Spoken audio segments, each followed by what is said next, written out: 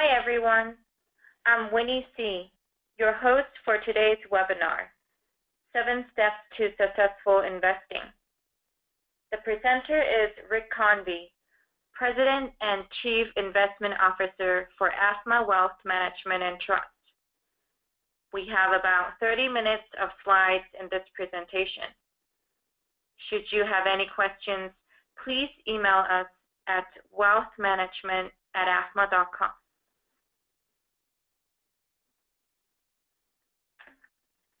This monthly webinar series is brought to you by AAFMAA Wealth Management and Trust. We are AAFMAA's trust company. AAFMAA stands for American Armed Forces Mutual Aid Association and is the longest-standing, not-for-profit association that empowers military families with affordable financial solutions. We accomplish this by being the premier provider of financial planning, investment management, and trust services for the military, not-for-profit.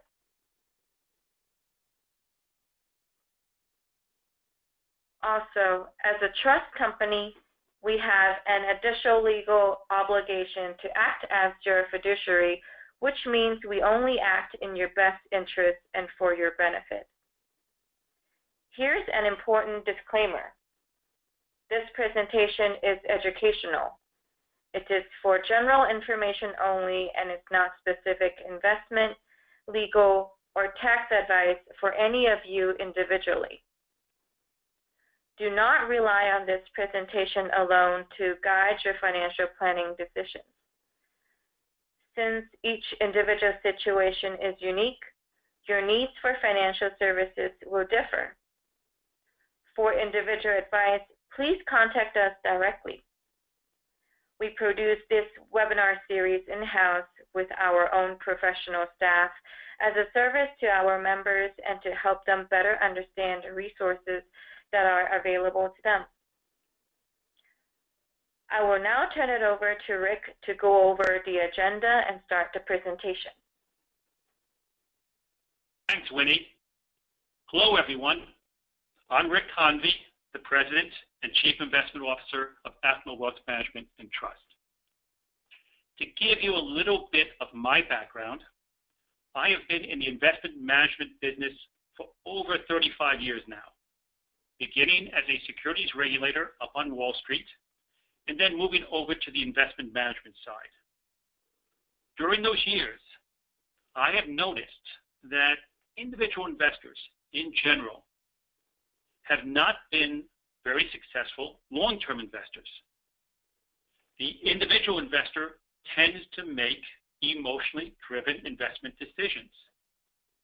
Their portfolios tend to drift in and out of different asset allocations due to either neglect or emotions, or for simply having no clear goal in mind for their portfolios. I have seen numerous studies that have proven this. So what is the secret of becoming a successful investor? Actually, it's not that difficult. From the experience that I have gathered over many years of investing in the market, including numerous corrections, bull markets, bear markets, economic up and down cycles, I have boiled it down to these 7 steps that you see on the screen. Step 1, develop a plan. Step 2, look long term. 3, diversify your investments. Step 4, go global. 5, know your costs. Step 6, rebalance. And finally, step 7, be tax efficient. Now let's take a more detailed look at each one of these steps. First one, develop a plan, an investment plan, a written plan that codifies the purpose of the portfolio, the asset allocation, your tolerance for risk, your liquidity needs, portfolio taxation, and any special requirements. At AAFMAA Wealth Management Trust, we call this the Investment Policy Statement, or IPS. When you're looking at developing the plan, Is the purpose of the portfolio to generate income, to maintain your living standards, or is its purpose directed more towards growth, either for a planned future event, such as, let's say, retirement, or to pass along to a future generation, which we see many times? The answer will help determine your overall asset allocation towards bonds or stocks, and even to the types of stocks. For example, more dividend-paying but also slower growing stocks, or high growth but no dividend-paying equities. What is your time horizon for the portfolio? Longer time periods can afford to be more aggressive. And why? Because they have more time to recover from any short-term disruptions. What is your tolerance for risk? You may have a long-term time horizon, meaning you can be more aggressive, but if you can't sleep at night because your portfolio just lost 5 or 10% of its value, then that more aggressive allocation may not be right for you. Do you need a high or low level of liquidity? Do you have a safety account somewhere?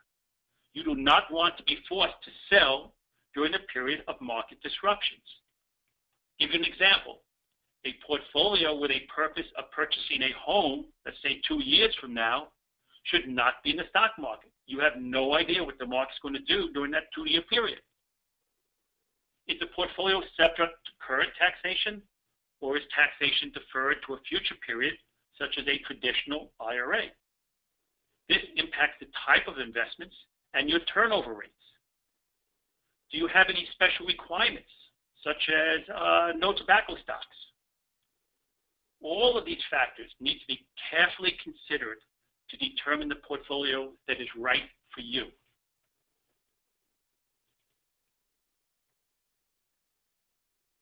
As I mentioned, step 2 of going long term. Why do you need a plan, and why should you write it down?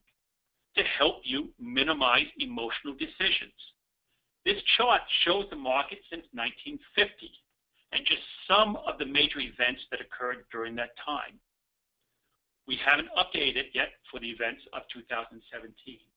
But let's look at some recent events. One of the major ones was Brexit. Remember when Britain was voting to leave the EU? That's a recent example.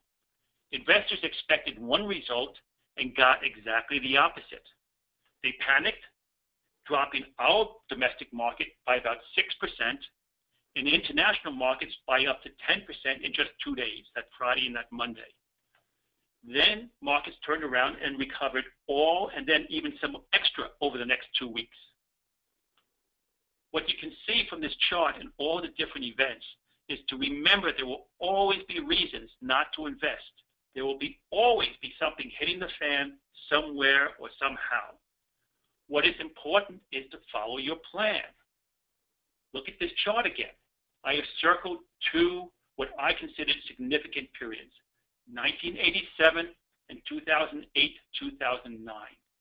Do you remember 1987? I do. It's hard to read on this chart, but I remember that the market dropped by about 1/3 in a matter of days. That would be like the Dow dropping more than 7,000 points at today's level. Could you imagine the reaction of investors? But when you look at 1987 on this chart, it hardly registers at all. 2008, 2009, during that time period, we had almost a 50% decline. Those who let their emotions drive their investment decisions, they probably sold. In both cases, as you can see, that was a bad decision.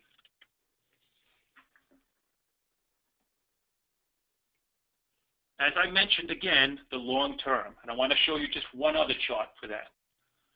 This chart goes back all the way to 1900.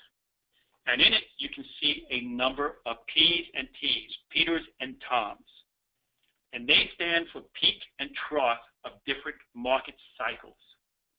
The blue shaded areas are recessions. What this chart is illustrating is the large number of either corrections, bear markets, or recessions that have occurred over this time period. A correction, which is defined as 10% or more, has occurred 20 times during this time period, or an average of about every 6 years. So 10% decline every 6 years. A bear market declines of over 20% occurred 17 times, or an average about once every 7 years. Recessions, as you can see, occurred 23 times, or about 5 years on average. Put it all together, and the market was in a bull run, an upward trend, only about 63% of the time, and was experiencing either a correction, a bear market, or a recession about 37% of the time. So, excuse me, not 37%, 44% of the time. So if you only focused in on the short term, what we would call market noise, you will take investment actions that will damage your long-term success.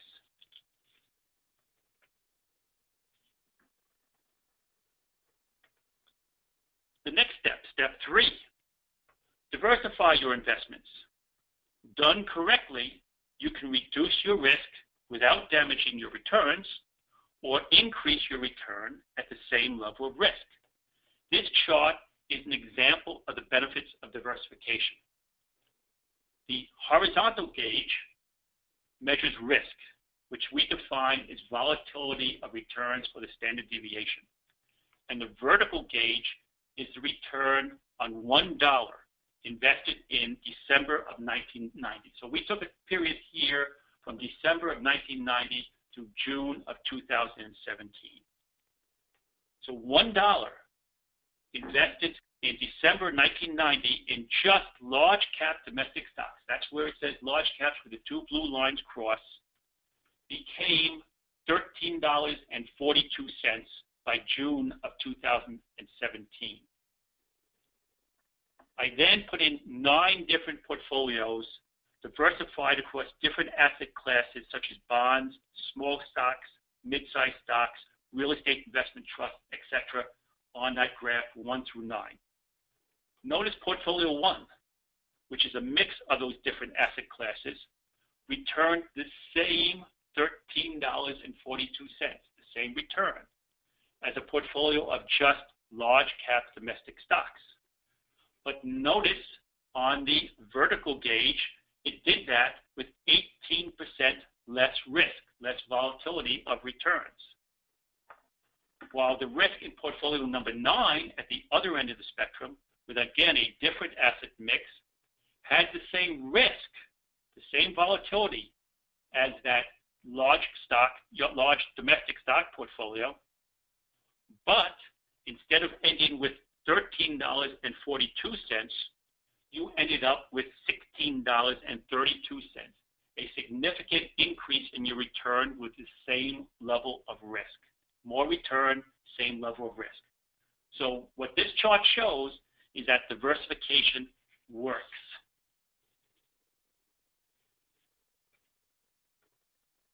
Step 4, go global. What I have noticed during my years in the investment field, individual investors tend to limit their investment horizon by concentrating on their own domestic market. I've seen this. U.S. investors invest U.S. market. European investors, European market, etc. We believe this is a mistake. This chart with the 3 circles illustrates the total market capitalization of the world's equity markets over basically the last 10 years, going from 2016 back to 2006. As you can see from the blue portion of these circles, which is the United States, the U.S. market has fluctuated from around a low of about 1/3 in 2011 to almost 40% today of these world markets. This means that if you only invested domestically, you are ignoring about 60% of the world's investment opportunities. Notice the returns, which is the bottom part of that chart, over those 10 years. The returns of the world index was comparable, and it did about 3.31% annualized during those 10-year time periods. And that's comparable to the United States, which did about 3.41% for the same time period. So the returns are very similar. But the benefit of a globalized portfolio is in that diversification that we talked about in the previous slide. You got more diversification, less risk, same type of return.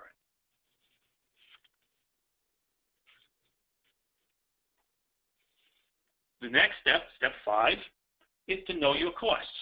Seems to be obvious, but many times I've heard people tell me, I'm not paying anything in my brokerage account or in some other account, or they're paying something that they had no idea what their costs were. All portfolios have some costs involved in their creation and ongoing management. You have heard many times, either in the paper, articles in the paper, from other presentations, that it's important to minimize your portfolio expenses. I don't quite agree with that.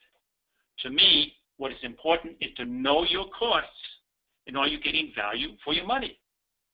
Some costs are transparent and easily determined, but many are not. Asset-based fees, such as charged by investment management, RIAs, trust companies, etc., can be determined just by looking at your statement, so they're very transparent. But embedded fees within investment products, especially proprietary products, are not so easy to determine and will require you to do some research and to question your investment advisor. It's important to know what you're paying.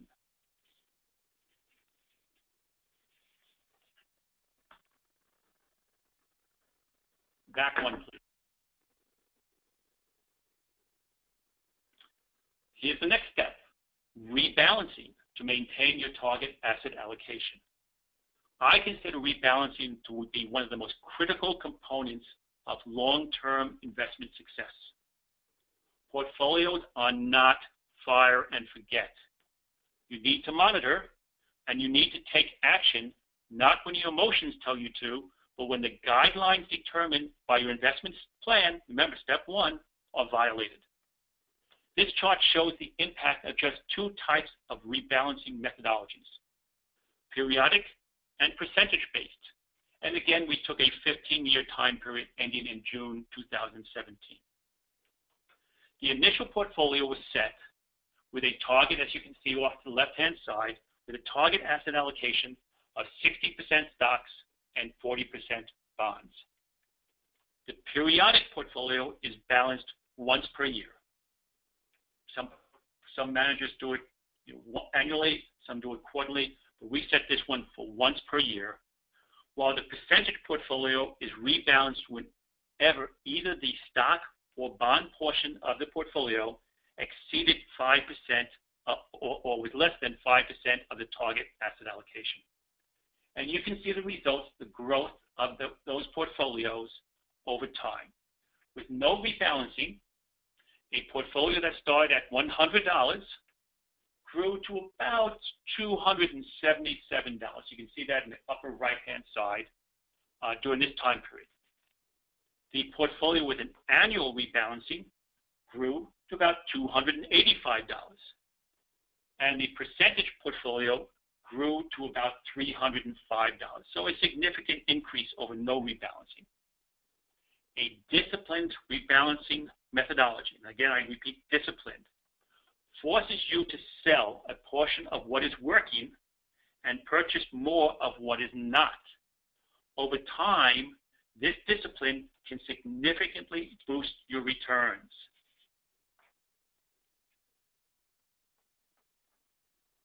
The final step here, again, is to be tax efficient. As I like to say, it is not what you make that is important, but what you keep. Long-term gains are preferable over short-term gains. Why? Obviously, preferential tax treatment. So a lot of churning within a portfolio is damaging from a tax standpoint. If you have unrealized losses, a program where you tax harvesting can be very beneficial. And what that is obviously in a taxable account, you sell your positions that have unrealized losses, realize those losses, take those proceeds, put it into a comparable investment, not the same because of wash sale rules, and over time, you keep your portfolio in the same asset allocation, but much more efficient. Then I give you an example. In this example, I took a $1,000 investment, that had grown over time. It didn't matter what the time period is, except it was long term. It grown to $5,000. So you had an unrealized gain of $4,000. Then we sold it using a 20% capital gains rate. That means you're going to have to give Uncle Sam $800, and you have net after that about $4,200 left over. Then look at the chart to the right. That $4,200, if you wanted to get back to that original investment, would have to grow by 21% in just a year to get back to that $5,000 level. That box then shows you what occurs over the next 10 years. That $5,000 investment grows to almost $13,000, $12,969, while the investment after that one tax hit, that one time, grew to about not quite $10,900, $10,894. So you can see that's a big difference just due to that one tax event. And the reason is obvious. That $800 that you gave to Uncle Sam is no longer earning that return. In this case, we assumed a 10% annual return. So if you have a lot of transactions, especially short term, and you're paying out a lot in taxes, it will significantly reduce your long-term returns.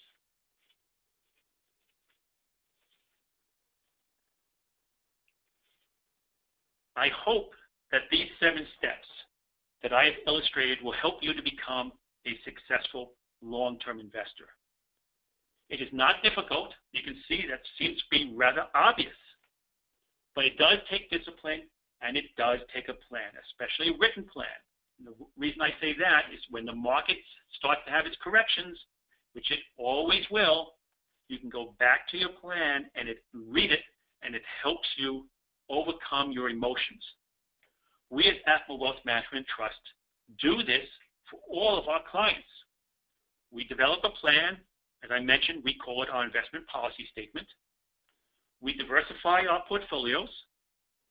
We use percentage-based rebalancing.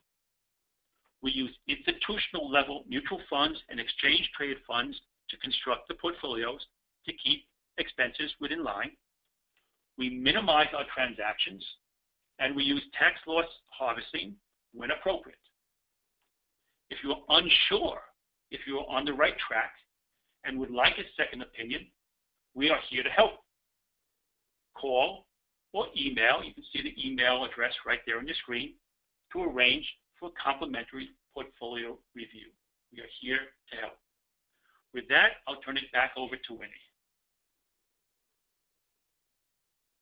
Thanks, Rick. If you have any questions regarding any of the material Rick covered, please reach out to us at wealthmanagement@afma.com. Also, take note of Rick's direct contact information on your screen. We'll break here for now, but you can reach us whenever you need to. Please do not hesitate to ask for help. This is what we do, and we love it. You can sign up for future webinars or review past webinars at wealth.afma.com. If you found this information useful, please share it with your friends and family.